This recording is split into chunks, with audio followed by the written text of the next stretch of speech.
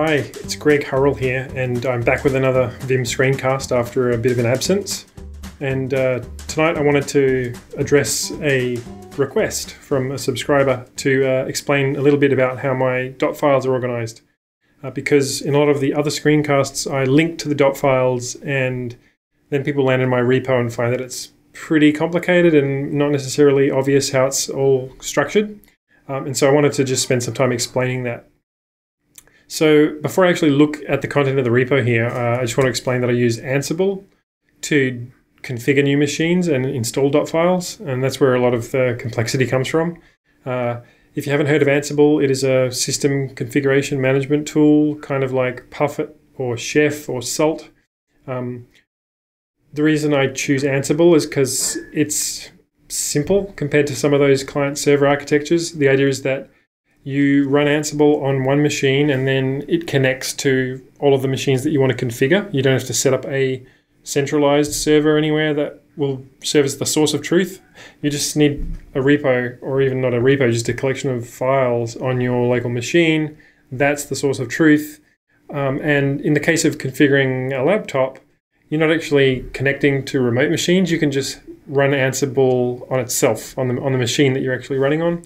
It's pretty straightforward, mostly configured using YAML files, and I have used Puppet and Chef, and this is by far the simplest and most painless way I've found to configure machines. So if you want to learn more about Ansible, I think you can go here. There's a link to the Ansible Docs, and after several clicks, you actually get through to the real docs, which lists how to use this thing and all of the modules that it has, which enable you to set machines up. There are literally hundreds of these things, but I'll show you some basics in terms of how I use this in my Dotfiles. So most Ansible configuration setups are split up into roles. So when you look at my Dotfiles repo, there are no Dotfiles here. And that's because Dotfiles are actually just one of many things that get set up. They're just one of these roles. So under roles, Dotfiles, this is where the Dotfile configuration actually happens.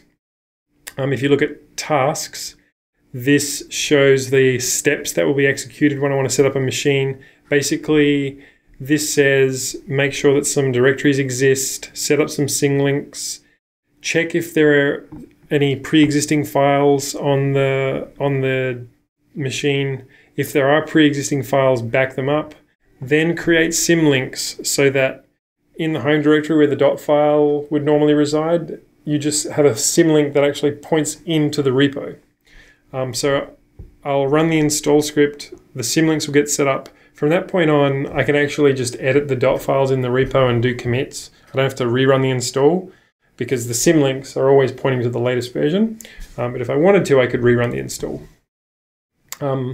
Let me skip some of the details there and go back to the Dotfiles thing here. Most of the Dotfiles themselves are in this files directory. So you can see, for example, .vim is a directory in here. And in the end, all of this stuff is just normal files, and I will wind up with a symlink to the .vim directory. It's not that everything inside the .vim directory ends up getting symlinks. So if I look at my my home directory, I'm not in my home directory. You can see here that, oops, sorry, I'm embarrassing myself here. Yeah, Vim here is just a symlink to .vim in my Dotfiles repo. On the subject of Vim, I keep my plugins all in this Git repo. I don't use a plugin manager because since Vim 8 and NeoVim, Vim already has adequate plugin or package management functionality. So that is not where I meant to go. I meant to go to bundle, no, pack, yeah. So under here, I have a bunch of Git submodules. So when I want to install on a new machine, I do a recursive clone of this repo, ends up pulling down all of the versions of these Vim plugins as Git repos. And I let Vim do the work of loading these things. Don't use any third-party plugin manager. in addition to all these dot files themselves, which are basically just static files, I have some templates, and you can see them here. So if you look at the volume of templates I have, it's much smaller than the volume of files that I have. And that is because my preference is to use the exact same configuration file on every machine that I run. And if I need different behavior on different machines, I prefer to have some kind of conditional logic in the configuration file so that I can just put it anywhere and know that it will work without me having to actually run Ansible. But there are some cases where the configuration file is not expressive enough to, permit conditional logic, and I have no choice but to use a template and create a different version of the file on each machine. So here's an example. I guess this one will be relatively small. This is related to mail sending. What will happen when I run my Ansible install process is that it will substitute some variables in here depending on what machine I'm on. And the main use case here is I've got a personal machine and a work machine. I only want personal email account set up on my personal machine and work email account on the work machine. So these end up just being variables that are pulled in specific to each machine. And as I said, there aren't many of these. A lot of them are related to mail. Almost all of them are related to mail, and there's just a few that aren't. And the vast bulk of things are just normal static files, like I said. And so an example of a way that you can make the same file work in multiple places, looking at Vim is probably a good place to start. If we look at the Vim RC here, there'll be a few conditionals in here, such that no matter what version of Vim I'm running on, this should at least degrade gracefully. And so basically this line here is a bit of feature detection. If we have packages, then it means we're running on like Vim 8 or NeoVim, and we're going to load all those packages, all of those plugins. Otherwise, we're going to fall back to Pathogen, which is what I used to use before Vim 8 came out. And so if you were to look through all of my Vim files, you'd see there's a bunch of places where I do these if checks to see if Vim has a particular feature.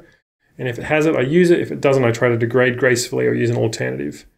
Another way to use machine-specific settings, you can see here, where it basically checks to see if there's a vimrc.local file present on any given machine. And if it is, it'll source it. And likewise, I also have this thing here, which enables me to add files that are specific to a particular host name. In this case, at work, I've got a bunch of dev machines that all have the same kind of host name. So if the host name of the machine I'm running on happens to match one of these patterns, then we're going to use this extra file that I've created that pulls in like work-related config. And I think here's another one again. This just looks for a specific host name. So just say I had a machine called foo. This would, on the foo machine, pull in .vim/host/foo if it existed. And so in this way, I can commit, if I want, specific files for specific hosts. Now, at the moment, the only host-specific file I've got in here is that dev star one, which handles all of my dev machines. But in the past, I've had specific host names in here. And I do a similar thing with Zeesh config, if I remember correctly. This is going to, maybe if I search for the word specific, yeah. Same deal. If I'm on a dev machine, we're going to look for this dev star thing. Otherwise, we're going to look for a host-specific file at .zeesh/host/the host name. And if I've got just a generic zeeshrc local on the machine, then we're going to require that as well. So in these ways, I can pull in specific config for Zeesh too. But in general, I still prefer, if I can, to just do feature detection and have like one file that works everywhere. So that basically describes how the Dotfiles work. Some of these other roles, I guess I should talk about how the roles work overall. You can sometimes the name will reveal what it does, but each of them has a description file in it as well, which says what the thing does. Some of these things shouldn't run everywhere, and so I have in the top level of the repo a couple of different YAML files that basically describe the different roles that should apply in different circumstances. So if I'm on a Darwin machine, which basically means Mac OS, then these are the roles that are going to be executed, and in this order that you can see here.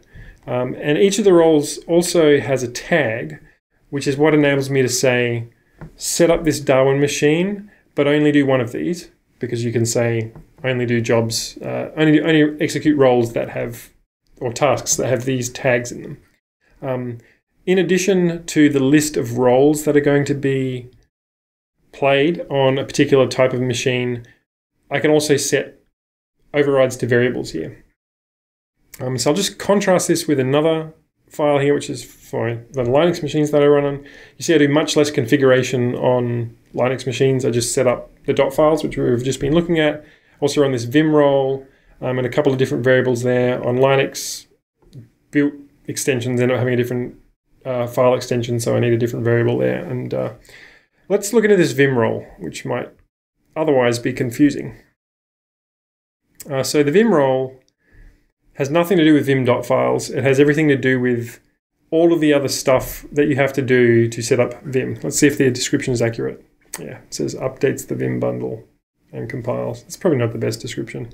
But if we actually look at the tasks that this thing is going to do, the main one, main.yaml, is the kind of entry point. You'll see here that it will conditionally do import tasks from other files. So when this variable is set, it's going to update the bundle, which basically means it's going to pull the latest changes in all of those Vim plugin submodules. So this will happen when I run it on a Darwin machine, but it's not going to run it when I do it on my work Linux machine. Build is going to build some stuff, which I can look at in a bit.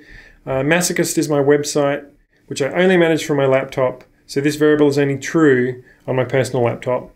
NeoVim just happens unconditionally, and Dotfiles happens when a variable is set. So let's look at what each of those do, or maybe not all of them, but bundle. What does bundle do? Bundle runs a shell script, which basically does what I said, pulling all the Git modules down.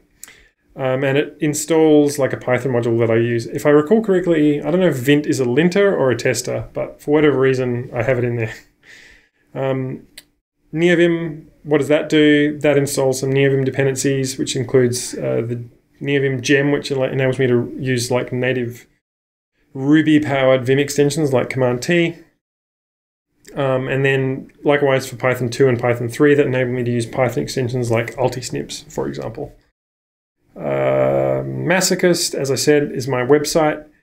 I have some custom plugins that do things like auto-completion of wiki links when I'm editing markdown files for my website.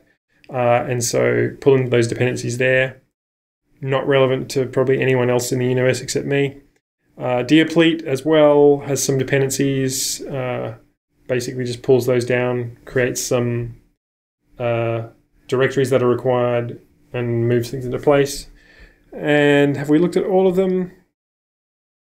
This build is the only one I think we haven't looked at. Basically sets up Command T. And this one other task, which is setting up the spell file.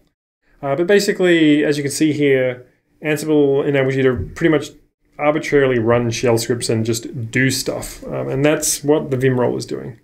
In terms of other roles that are kind of relevant for things that I've shown in my Dotfiles, I use a fair bit of software. Homebrew role sets up that. Basically, if you look in here, we've got the template with the brew file, which lists all the packages that I want to use. And because this is a template, there is some conditional things in here that control which packages get installed on which machines, whether they be personal or work machines. Another interesting role, I think, for people who are looking at Dotfiles.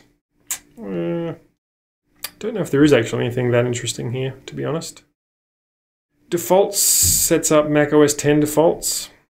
So if we look at those, you can see big long list. Actually, it's not that big at all, is it? That's not very interesting to look at. Let's look at tasks. This is where all the interesting content is. Basically, just sets up a bunch of preferences in plist files on Mac OS. So that's another potentially interesting role. Term info, useful for setting up 256 color support and whatnot for Tmux, because I think the term info database is not totally up to date on macOS or Linux for that matter. I think those are the major things of interest here. And so just by way of closing this out, I'll give you a demo of how this actually works when you run it. It might not work for you. And sometimes I get issues on this saying like, I tried your thing and it doesn't work on my machine. It really is because it's for me, right? It's not intended to be like Dotfiles for the masses, but I do think it's at least worth explaining how this is structured in case you ever want to do something like this yourself. But basically install is just a simple bash script that sets up Ansible and provides a convenient interface for invoking Ansible. Ultimately, what is going to do the real work is one of these Ansible playbook invocations down here, where it's going to ask me for my sudo password. It's going to potentially pass some extra args that I've passed through, which is what enables me to focus the run based on tags. So let's try it. Let's see what it does when I run it. I guess we can get rid of that. We don't need that. So if I just run install help, it is going to show me all of the roles which I can run. And the help here is really just those description files. And some hints here for what I can do to change the behavior during the run. So if ever anything breaks, what I'll usually want to do is pass the step parameter, which basically requires me to confirm each step so that I can really see the run as it goes. And also start at task, where I can basically just say something blew up on like task 53 out of 100. I can start at task 53, having made a change, and see if it's working. So let us run the Dotfiles task. So we're going to run install Dotfiles, and we should see that it doesn't do a hell of a lot, to be honest. And you can see my password. That's just ridiculous.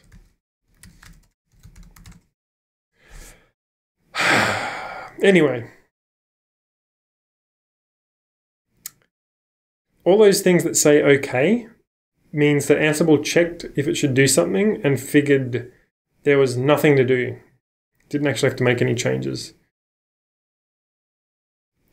Those ones where it says change mean it decided it would make a change, and I wonder what they are, to be honest. It's possible that I had a local edit to some of those files.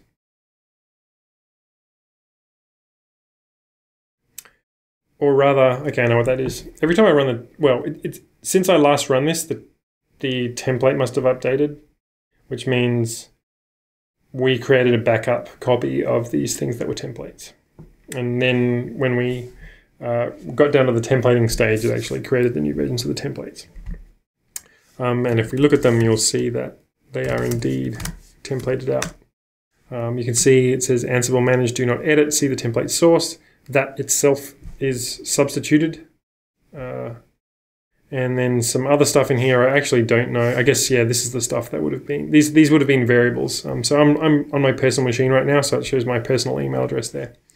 And that is very similar to the work version, but these values for like server and whatnot are different on the work version of this template. So that is how it all works. So I hope that's been helpful to anybody who is trawling through my Dotfiles. I wouldn't necessarily recommend that anybody set something up like this themselves unless they really enjoy tinkering. But for me, it's been fun over the years to basically control as much as I can in an automated, reproducible way. And Ansible is a large part of that.